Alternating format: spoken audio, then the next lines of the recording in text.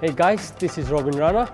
I'm the sous chef at the Ternary, Novotel, Sydney, Darling Harbour. We are going to be cooking Zarda rice, which is a sweet dessert rice using the Fortune basmati rice. So for this recipe, we need to soak the rice for 15 to 20 minutes. I already have it here. So first thing, we're going to par cook the rice. Just add a bit of food coloring. This is because you want to get the even coloring on the rice. Now there is few different ways to cook this recipe. We're going to do it a little bit different. We're going to parboil the rice and then put the sugar in. My rice is ready and we're going to drain it. Just put some cold water on it so they don't overcook. All the rice is colored evenly and very nice. We're going to use this fork. You can use the pot with the lid.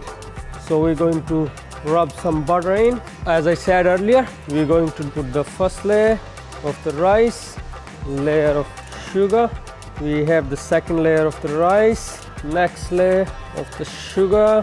In usual recipe, you have equal part of rice and sugar, but it really depends upon you. How sweet do you want it? Medium heat.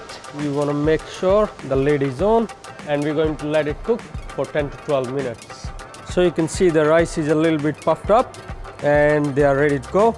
You can smell it, ready to plate up. I've got few molds here. We're going to use that one, mix it through so the sugar is even in the rice. We're ready to rock and roll. You want to make sure you press it nice and even, so when you put it on a plate you get that nice shape that you're looking for. So now you can use any fruit you like, dry fruits you like, berries and cherries available here, roasted cashew nuts, fried raisin, fresh ricotta. Again, this is optional. If you have it, it adds the creaminess and takes a little bit of sugar off. There you go. This is our beautiful Zarda rice.